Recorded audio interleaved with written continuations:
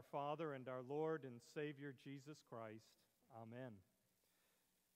Dear brothers and sisters in Christ, when we think about the book of Acts, there's some special events that usually kind of jump out at us, like the 10 plagues, or the Passover, the parting of the Red Sea, the Lord giving the commandments to his people at Mount Sinai, the people worshiping the golden calf. Over the next couple of months, as we walk through the book of Exodus, we're going to be focused not just on those big events that happen, but most importantly, focused on the deliverer, focused on the God who comes and saves his people, walking along with the people as they intimately began to know the living God, to know the God of mercy and grace, the God who was slow to anger, the God who was abounding in steadfast love and faithfulness, the God who would be their deliverer, who would redeem them from all that they were going through all of the oppression.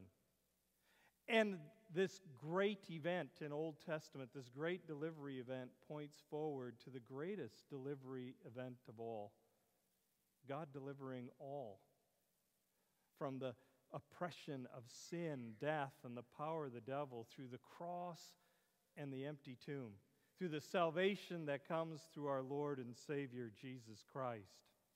But God, as he delivers his people, he delivers them not just to set them free, but for a purpose. The purpose is for them to know him, to have a relationship with him, for them to worship him, and then to be a part of the mission and the ministry, to be witnesses. Just as God has saved us also for a purpose, to know him, to live in a relationship with him, and to be his witnesses in mission and ministry. So when God saves, when God delivers, it's not for us just to be blessed, but it's also for us to be a blessing to others. The book begins where Genesis ends, with the children of Israel, the children of Jacob, whose name was changed to Israel, the children of Israel in Egypt. And they went there because of the great famine. Joseph was already there. He became second in command during the time of good produce. Tons of food was gathered and stored during that 7 years. And now during the 7 years of famine, they all moved to Egypt. As time passed on, Joseph and his brothers all passed away. So did the king who knew Joseph. The text also tells us that the people prospered, and that was the promise God made to Abraham. You will become a great nation. And as the people began to prosper, the pharaohs worried.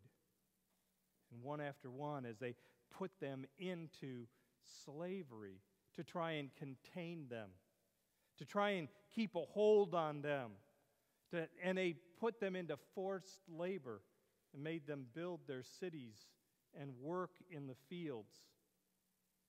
And then as time went on, as they continued to grow and prosper, then there was the Pharaoh that said, we need to start killing off the baby boys, and gave the command to the Hebrew midwives that when a baby boy was born, they were to kill it.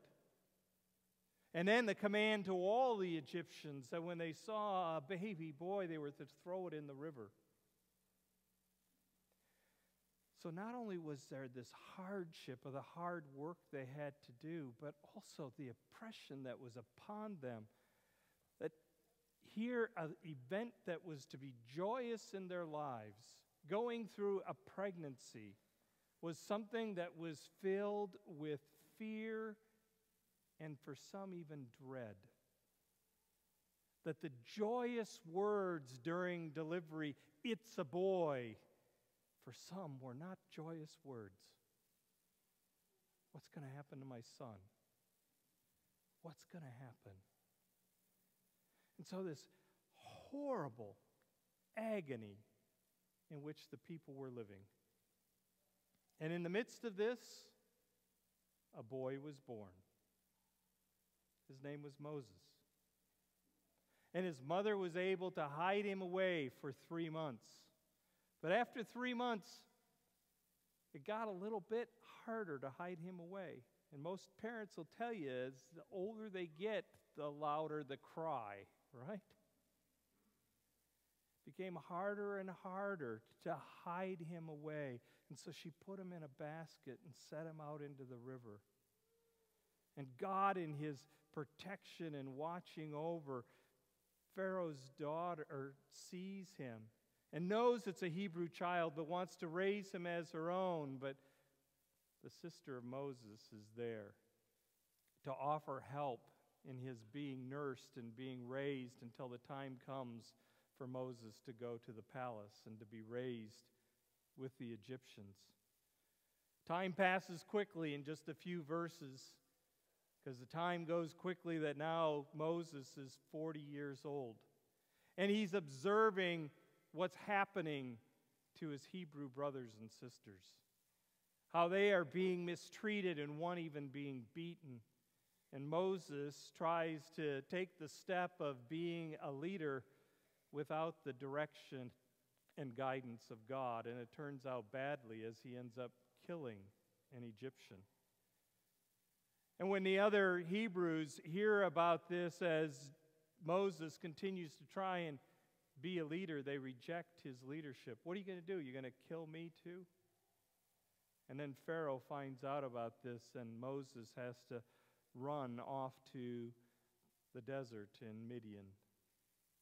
And while he's there, he becomes a shepherd, and another 40 years passes as he takes a wife and as he has a child.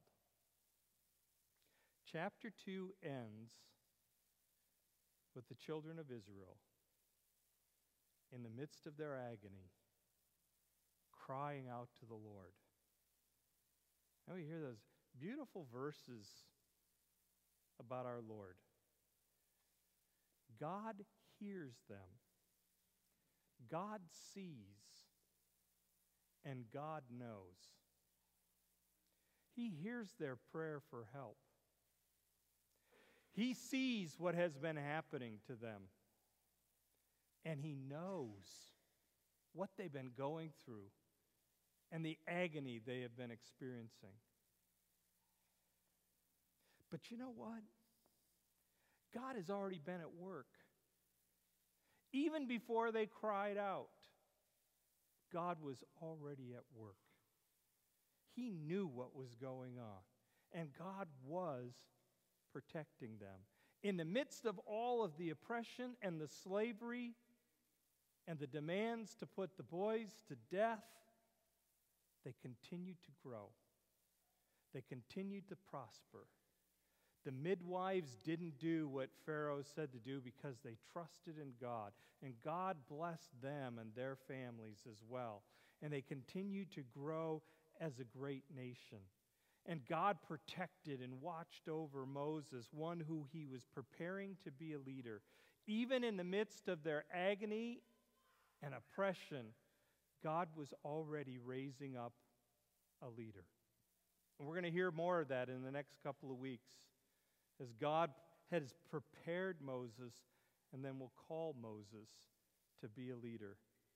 So in the midst of it all, even before they cried out, God saw and God knew and God was at work. Because in the midst of difficulties, in the midst of oppression, in the midst of struggles, our God hears, our God sees, our God knows. So we cry out. We do. We cry out. Because crying out is an act of trust. I lift up my eyes to the hills. Where does my help come from? My help comes from the Lord, the maker of heaven and earth. No, we may not be held captive in slavery and forced to work long, hard hours And we may not live with the threat that our children might be put to death. But there are things that hold us captive. There are things that hold us down and oppress us. There are things that cause us fear. There are things that even terrify us. The fear of being told that we have an illness or a disease. What does that mean? What's the future going to be like? Being in the midst of life that can be sometimes just absolutely overwhelming. How can I keep up with it all? How can I get it all done? The fear of going forward another day in life without someone we love dearly because death took them. The fear that comes when finances aren't so well. And then it's compounded by the fact that so many things were lost and broken in the earthquake. The fear of guilt. Guilt over things we have done in the past that we're ashamed of, and why did I do that? Or guilt of I should have done more. How come I didn't do more?